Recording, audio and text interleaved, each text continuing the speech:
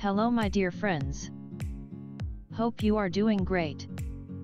Last week, my computer keyboard started misbehaving. When I press @ symbol, it types double quotes, and many such issues. In this video we will see how to fix keyboard typing wrong symbols and characters. There are two major computer keyboard layouts in the market: United States layout and United Kingdom layout. Your keyboard misbehaves if you actually have USA keyboard, but in your Windows language settings it has been set as UK, or vice versa. So first identify your keyboard type.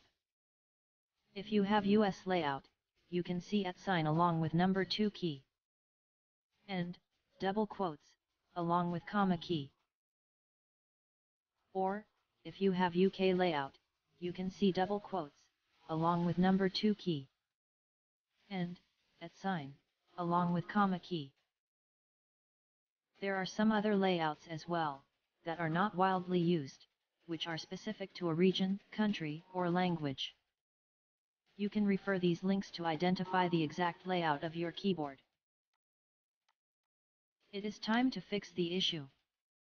Once you identify your keyboard layout, go to Control Panel. Select Language.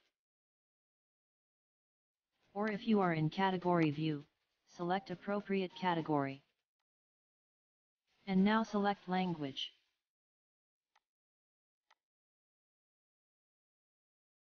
Or you can simply search for language and open the same. Here is the actual problem. I have USA keyboard, but as you can see, the keyboard layout is set as United Kingdom. Click on Options. Add an input method. These are the different keyboard layouts. Select the correct layout, based on your actual keyboard type.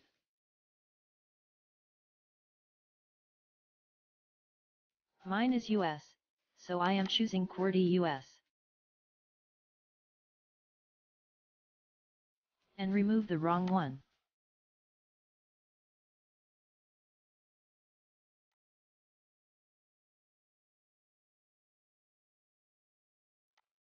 You can open Run, type OSK and hit Enter. Here you can confirm that your issue has been fixed. For some computer models, you may need to restart to see the changes take effect. My issue has been fixed. I hope this works for you as well. Thanks for watching.